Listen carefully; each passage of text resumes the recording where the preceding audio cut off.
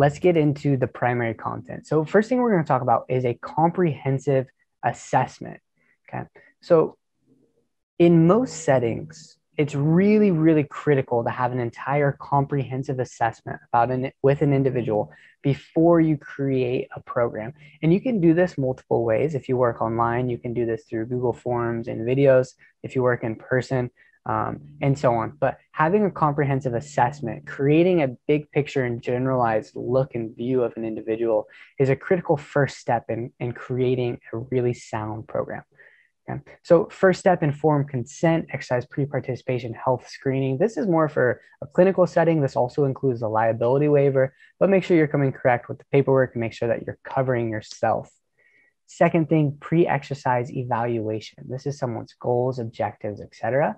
This really is where the soft skills come in. So how is your ability to interact with your clients? How is your ability to get them to express their goals, get them to express the objectives, and really talk them into creating a SMART goal, right? Finding a goal that's actually specific, measurable, has an action item, it's truly attainable, okay? It's realistic and timely. So creating a proper SMART goal will be huge in this first stage.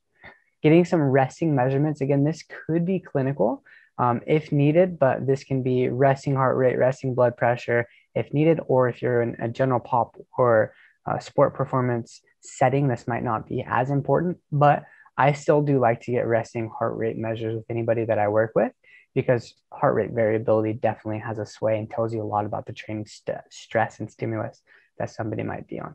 Okay. And then getting into the specifics. So these are the ones that are critical and absolutely should be always included in a comprehensive initial assessment.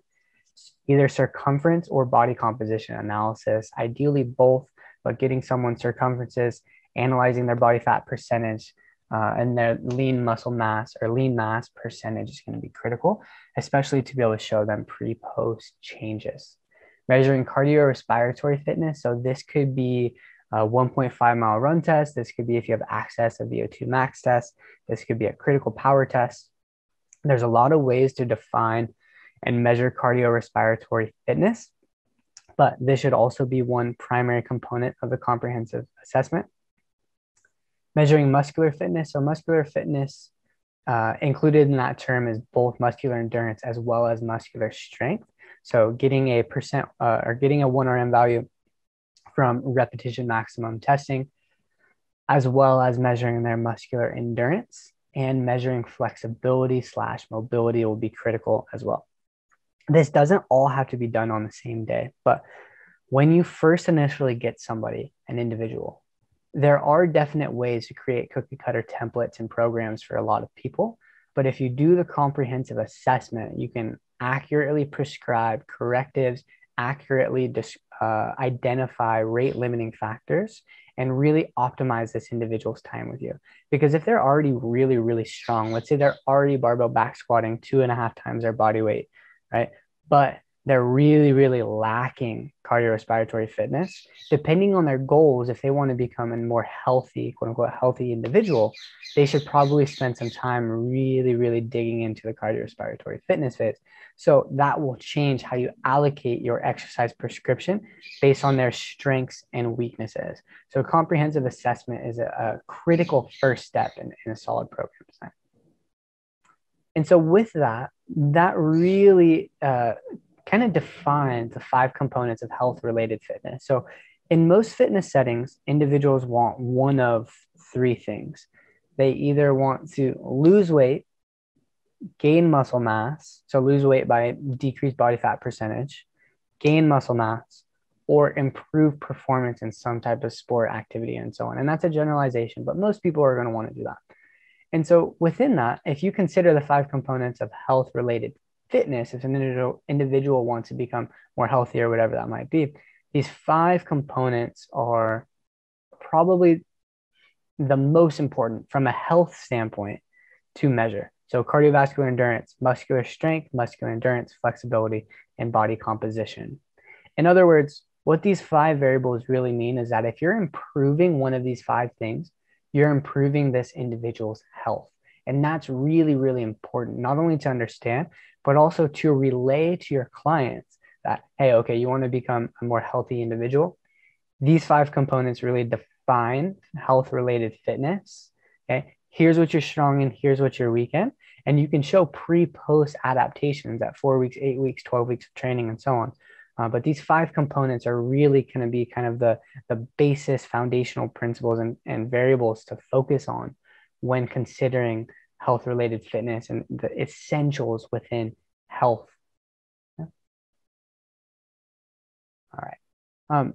So once you've done the comprehensive analysis, let's say you have a lot of information on this individual and their mobility, their strength, their weaknesses, their fitness level, their mental status profile. The next step is developing a needs analysis. And I think the needs analysis, to be honest, is the most important and critical part of a trainer practitioner's role, okay, is creating a proper needs analysis. I think the details within the needs analysis separate good trainers from elite trainers. And what a needs analysis is it's basically an in-depth analysis of the physical demands of this individual's life, their sport and physical demands, and their mental profile, right? So what a needs analysis entails, and we'll talk about some of the specifics as we get in a little bit deeper here, but what is the needs or the demands that are placed on this individual in their life, in their sport, in their physical, mental world and realm, right? And is there, what's their rate limiting factor? Okay, so after like the assessment and you have the information, which of these variables is limited? Which can you help improve their capacity, their functional capacity to do that thing? So you do have some common primary objectives within this: decrease the risk of injury, enhance performance, reach desired goal, or enhance their quality of life. Again, these are just common generalizations, but let's take an example of a collegiate athlete, for example, a soccer player. The depth that you can go in the needs analysis really, really will separate how solid your program is. So you can think about bioenergetic specificity. What energy system are they predominantly using in their sport, or do they need to perform in their sport? Where are they strong and where are they weak? Therefore, where should you allocate a big chunk and percentage of their training, right? Within that, you have the biomechanical specifics of this collegiate athlete. Let's say they're a soccer player. In soccer, the gait looks slightly different than it might look in long distance running, specifically because there's a ball involved. So a lot of times people are looking at the ground. There's more forward lean. There's a lot more acceleration involved. So are you going to spend a lot more time working on top speed with the soccer player? Or are you going to work more on footwork, mechanics, and acceleration profile within the soccer player as well, right? Other things that will come up in the needs analysis is individuals' injury history, right? Their risk of injury, common injuries that happen in the sport, and so on. So you can go really, really deep and take a deep dive in the needs analysis for each individual. But if you create a solid foundation of the needs analysis, what you'll realize is that it's all about the details. So a really, really great needs analysis will, one, identify the needs and demands of the individual in their life. Two, identify the stresses and stimulus that are already present in that person's life. AKA, if they're a basketball player and they're playing 5 or 6 times a week for a couple hours, you might not necessarily need to train them for those basketball specific movements because they're already doing it so much that maybe you need to work on those other things that they're not getting, right? And work around those other baseline principles to improve their capacity, their functional capacity to play. Let's say they're a tech worker that works in the Bay Area. They're spending a lot of time sitting, right? So as the trunk is flexed forward, as the hips might lock up and they might decrease their ability to access the glute, that will also really impact the organization of your training, which exercises come first, and also the allocation of time towards specific details, corrective strength training, and so on, compared to if this individual is walking quite a bit throughout the day and so on. Okay. So how deep that you take your needs analysis will directly relay into how well you can improve this person's functional capacity by creating a really solid program. Right. Now, if the individual doesn't stick with the program and adherence and other things, those are other topics and concepts. But at the basis of creating a solid program lies the needs analysis.